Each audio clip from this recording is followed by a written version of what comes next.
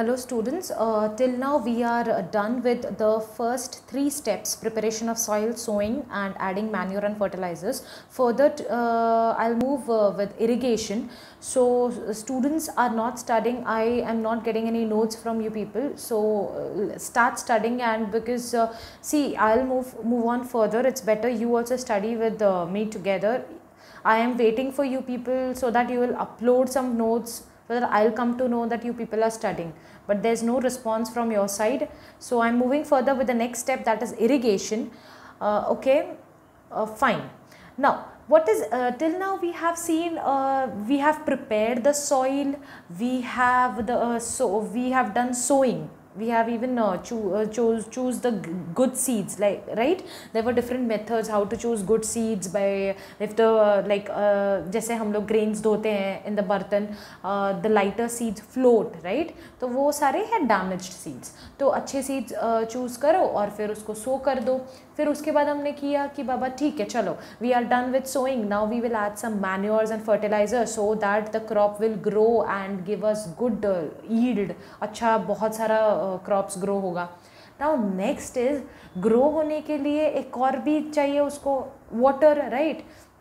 आपने फर्टिलाइजर्स डाल दिया, आपने मैन्योर डाल दिया, आप अगर वो क्रॉप को पानी नहीं दे रहे हो, है ना, तो कैसे वो ग्रो होगा? Simple as that. अभी हमको भी एनर्जी चाहिए, we eat food to get energy, but if after eating food we won't drink water, then how we will survive? Okay, same with the plants also. They need water, they need proper soil, or so that like the minerals are extracted from the soil, तो photosynthesis करते हैं and then they survive, right? So water is very important for animals as well as plants. So giving water to the plants, to the crops, is nothing but as irrigation. अब irrigation में हम लोग देखेंगे कि what are the different methods, कैसे कैसे methods से हम लोग सारे crops को water या पानी दे सकते हैं, है ना? So irrigation, here you can see is water is important for proper growth and all. I have highlighted the points, you can pause the videos and read it. It is nothing like that. Okay, nutrients dissolved in water get transported to each part of the plants. सबको पता है बाबा, अभी soil में हम लोग water डालते हैं, ऐसा नहीं है ना स्प्रिंकल कर रहे हैं, सिर्फ प्लांट्स को स्प्रिंकल कर दिया तो हो गया. वो लीव से नहीं लेता पानी, वो रूट से लेता है. तो आप जो सॉइल में वो क्रॉप्स डाला है या प्लांट रखा है घर पे भी, हम लोग उसके पॉट में डालते हैं पानी, तो वो सॉइल से पानी लेता है, राइट? तो सारा न्यूट्रिएंट्स भी वो पानी से ऑब्जर्व करता है, रूट्स से सारा ऑब्जर्व करके वो थ्रू वाटर ही न्यूट्रिएंट्स भी लेता है. अब क्या करता है, सी water protects the crop from both Frost and hot air currents. अगर बहुत ज़्यादा धूप है और पानी नहीं है अगर सॉइल में, तो फिर मर जाएगा, है ना? इवन ह्यूमन डाई यार. सो प्लांट्स तो बचेगा ही नहीं. तो अगर सॉइल गीला है ना, तो डेफिनेटली वो प्लांट को कुछ नहीं होगा. फ्रॉस्ट यानी स्नो की वजह से, अगर बहुत ज़्यादा विंटर है एंड फिर वो आइस जो पूरे प्लांट्स के ऊपर एक थिन लेयर ऑफ आइस हो जाता है ना create, that is nothing but as Frost. Okay, so the definition for irrigation is supply of water to crops at different intervals is called irrigation. different intervals क्यों? ऐसा नहीं है ना कि देते ही रहना है, बस पानी देते ही रहना है, उसको थोड़े थोड़े टाइम में देना है. अभी घर पे हमने झाड़ लगाया, उसको आज दिया पानी, फिर कल देते हैं, फिर नेक्स्ट डे देते हैं. ऐसा नहीं ना सुबह दिया फिर शाम को दो, फिर वापस रात को सोते समय दो. No use. कंटिन्यूसली नहीं देना, एट डिफरेंट इंटरवल्स देना है, ठीक है? अब ये डिफरेंट इंटरवल्स भी डिपेंड्स कि किस टाइप का क्रॉप है. अभी हमारे घर का प्लांट्स की बात अलग है, that is a small plants. ऐसा नहीं कि हम एकदम खेती कर रहे हैं, है ना? सो जो फार्मर्स है ना, वो जो क्रॉप्स लगाते हैं, तो अलग अलग क्रॉप का अलग अलग रिक्वायरमेंट होता है. किसी को कम पानी चाहिए, किसी को बहुत ज़्यादा पानी चाहिए. किसी को, अगर जिसको कम पानी चाहिए उसको आपने ज़्यादा पानी दे दिया तो वो फिर वो ख़राब हो जाएगा, सड़ जाएगा वो, है ना? तो the requirement of water is depends on the type of crop you are cultivating, right? सो सब अलग अलग है. एंड इवन सीजन्स में भी, अगर समर है तो ज़्यादा पानी लगेगा किसी भी प्लांट या क्रॉप को, विंटर है तो इतना नहीं, रेनफॉल है तो फिर इतना नहीं लगेगा, बिल्कुल वो rainfall is enough, right? So now see what are the sources of irrigation. ये तो सब हमने देख लिया है, this is the introduction part, what is the definition of irrigation and all. अब इरिगेशन करना तो है, लेकिन सोर्सेज क्या है, कहाँ से आएगा पानी? अब देखो, हमारे घर पे तो यहाँ पे इन सिटीज़ पानी आता है, but in villages still there are no taps in each and every one homes, right? तो उनको क्या करना पड़ता है, वेल से जाके लाना पड़ता है, रिवर्स, डैम्स, है ना? But now even villages are quite developed, काफ़ी डेवलप्ड है. तो the sources of irrigation are nothing but are reverse, lakes, dams, Wales, tube wells etcetera. Now अब इसमें है दो type, there are the methods. ये सब समझाना इरिगेशन होता क्या है और कहाँ से सोर्स है. अब हम लोग इरिगेशन करेंगे कैसे, तो उसके दो मेथड्स हैं. एक तो ट्रेडिशनल मतलब जूने methods and modern methods. Traditional के देखो, ट्रेडिशनल में आपको कोई इन डेप्थ नहीं पूछने वाला है. What are the different traditional methods or different like tools we use for irrigation? Different are this one, mott, chain pump, ढेकली and राहत. ये नाम आप सिर्फ याद रख लो. These names are very important because they ask.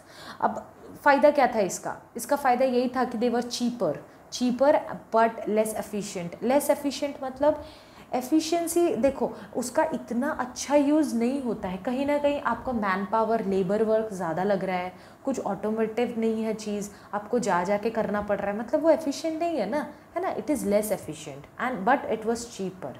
तो मॉडर्न मेथड्स क्या थे? मॉडर्न मेथड्स क्या थे ये देखो, क्या थे यानी जो यूज़ भी हो रहे हैं अभी. Sprinkler system, drip system. Okay, ये दो है अपने. ठीक है, अब ये दो मेथड है. ट्रेडिशनल में याद रख लो क्या क्या है, मॉट, चेन पंप, ढेकली एंड राहत. ओके, अब मॉडर्न में है स्प्रिंकलर सिस्टम. ये हमने बहुत जगह देखा होगा, गार्डन्स में बहुत सारे फाउंटेन जैसे छोटे छोटे एट अ स्पेसिफिक डिस्टेंस वो लोग लगा देते हैं. तो वो क्या होता है ना, कंटिन्यूसली वो करते जाता है, पानी फेंकते रहता है. ये दिख रहे हो आप, ये देर आर पाइप्स परपेंडिकुलर यानी 90 degree. Can you see this perpendicular pipes? And these all pipes are connected to a main pipe. That main pipe is connected to the motor and that is from the well. तो well से पानी खींचता motor है, फिर ये pump से सीधा ये मेन पाइपलाइन में जाता है एंड एट इंटरवल्स, कभी इसको कभी इसको कभी इसको. तो एट इंटरवल्स एक बारी में हर एक पाइप पे जाता है, जो सब पाइप्स हैं यहाँ पे जो है ना, तो परपेंडिकुलर पाइप्स पे जाता है एंड फिर वो स्प्रिंकल करते रहता है. तो this is useful on uneven land, है ना. कोई लैंड है बहुत उबड़ खाबड़ लैंड है, आप एक ऐसा प्लेन सरफेस नहीं है, तो आप अगर पानी भी डालते हो ना हाथ से, तो एक जगह डालोगे तो जहाँ स्लोप है ना सब वहीं जाके रुकेगा पानी.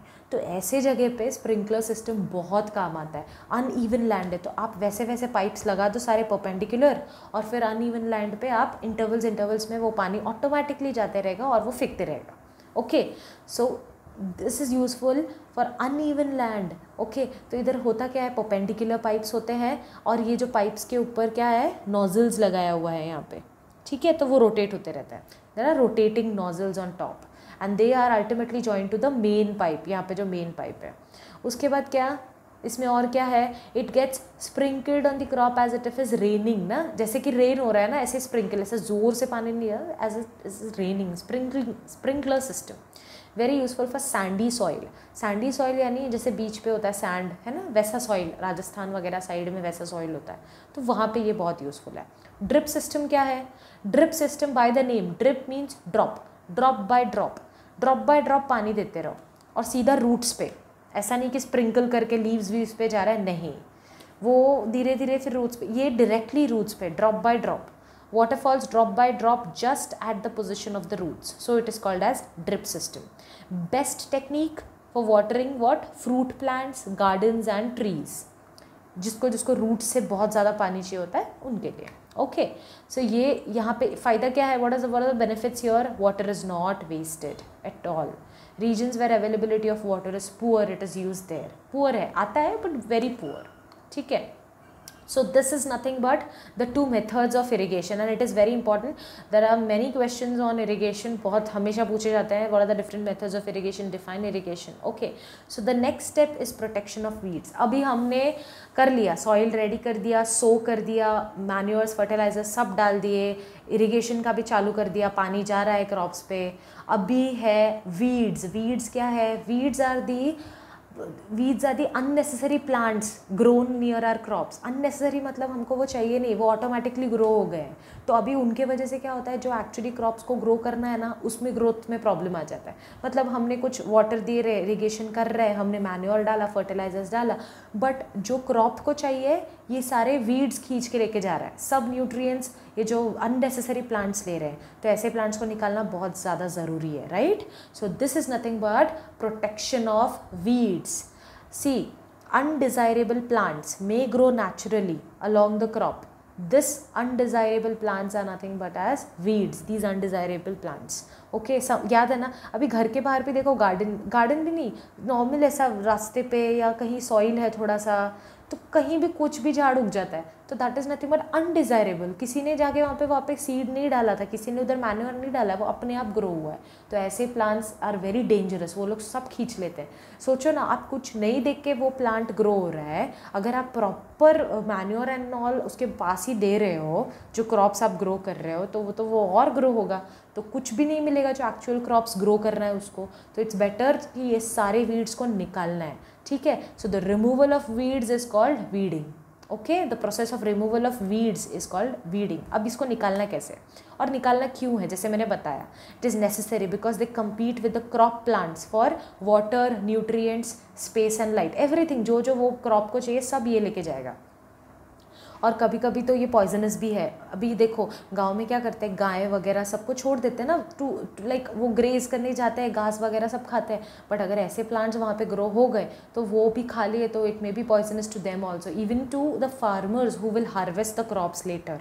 So it is very poisonous also. Fine. सो अब ये कौन सा कैसे करना है, इसको ये निकालना कैसे, टिलिंग से निकालना है. टिलिंग याद है जब हमने देखा था सीड ड्रिल, एकदम स्टार्टिंग में सीड ड्रिल एक इंस्ट्रूमेंट है, जो एक टूल है, हम लोग इसको टिलिंग करते हैं ना प्रिपरेशन ऑफ सॉइल में. तो टिलिंग के वक्त ये वीड्स भी सारे निकल जाते हैं. तो tilling before sowing of crops helps in uprooting and killing of weeds. अब इनका बेस्ट टाइम क्या है, best time to remove the weeds is जब भी अगर उनका फ्लावर्स एंड ऑल नहीं आया ना, तब भी ही निकाल दो.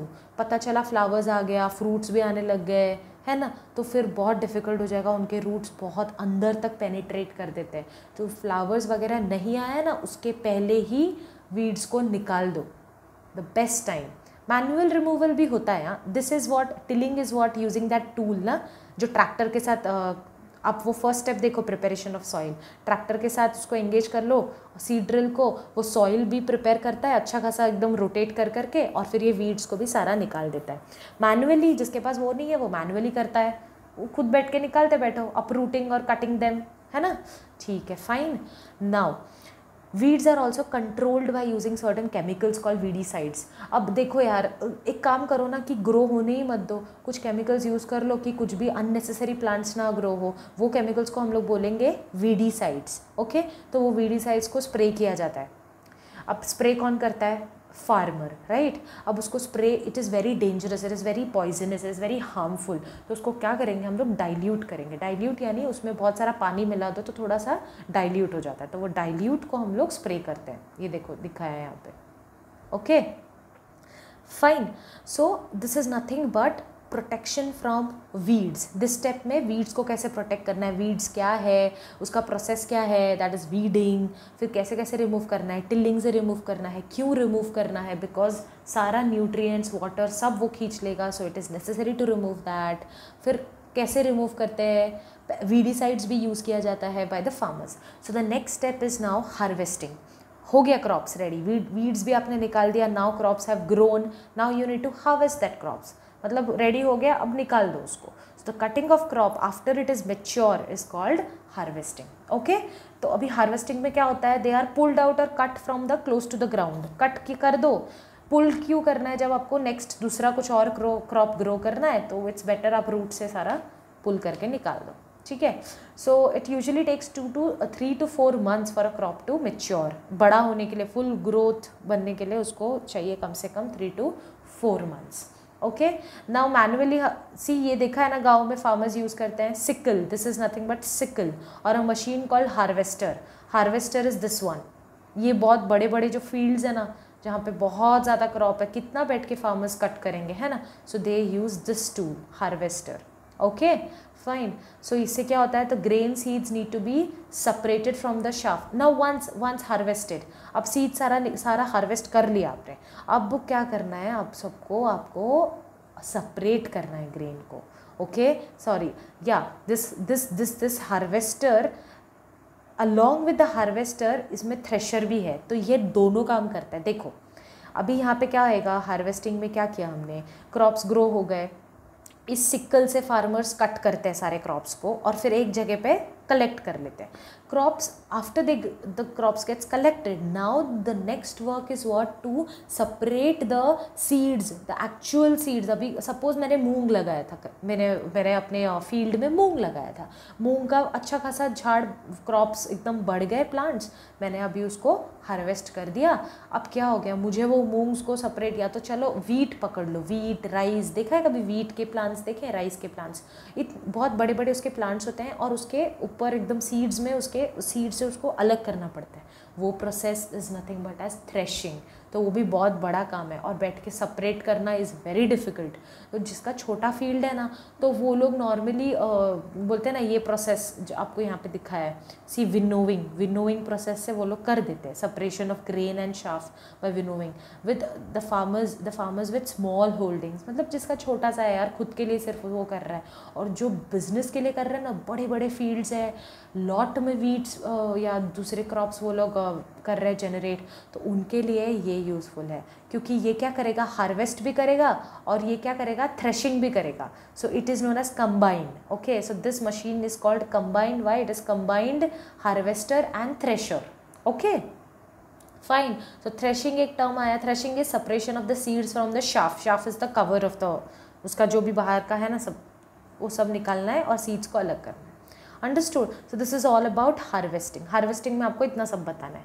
नेक्स्ट इज हार्वेस्ट हो गया, आपका सीड्स अलग हो गया, बाकी शाफ्स अलग हो गए, सब अलग सेपरेटेड. जो आपको मेन क्रॉप चाहिए वो आपके पास है अभी collected. Next is what, storage.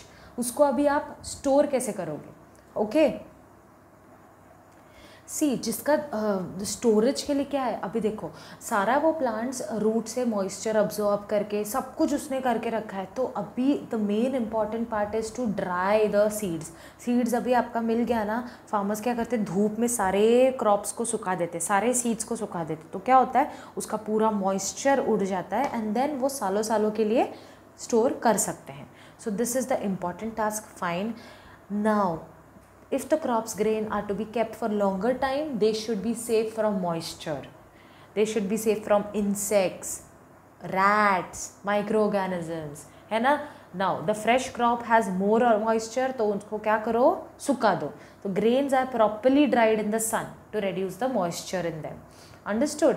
अभी देखो, this is the method of storage of large, like lots of, जिसका बिजनेस है ना बड़ा, तो वो क्रॉप्स ऐसे स्टोर करते हैं, है ना, सालों सालों के लिए.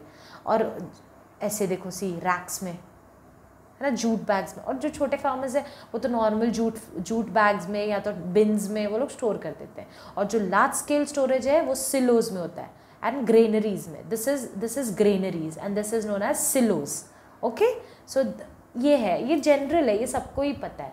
और क्या करता है, इनके अंदर ड्राइड नीम लीव्स भी डाल देते हैं एक एक सैक में. तो क्या होता है, कुछ कीड़ा वगैरह नहीं होता, इंसेक्ट्स वगैरह कुछ नहीं आता. ओके, और कभी कभी तो गोडाउन्स में, अभी जैसे ये मेरा गोडाउन है, ये मैंने सारे रैक्स में रख लिए हैं सारे, है ना, जूट बैग्स में. अब यहाँ पे मैं केमिकल्स डाल दूंगी ताकि कुछ भी इंसेक्ट्स वगैरह ना आए. तो केमिकल ट्रीटमेंट्स भी होता है. Okay, so this was all about the agricultural practices of how to grow a crop, how the crop production is done. Okay, so this is all about we get from plants. Now there are food we get from animals. So this is an activity you should do actually, कि क्या क्या food हम लोगों को किस किस animal से मिलता है. There are different food from animals. So the process in which animals are reared at home or in farms have to be provided with proper food, shelter and care, and this is nothing but animal husbandry, है ना. देखो कुछ कुछ farmers है जो crops grow करते हैं और कुछ कुछ है जो एनिमल्स ग्रो करते हैं. एनिमल हस्बेंड्री करके वो लोग बहुत बिजनेस करके वो लोग पैसे कमाते हैं. और कुछ कुछ फार्मर्स हैं जो सिर्फ कल्टिवेट करते हैं क्रॉप प्रोडक्शन से. So this is all about your chapter 1 and I have completed this chapter. So I request you all to go through all the videos, make your own notes, understand the points I have told.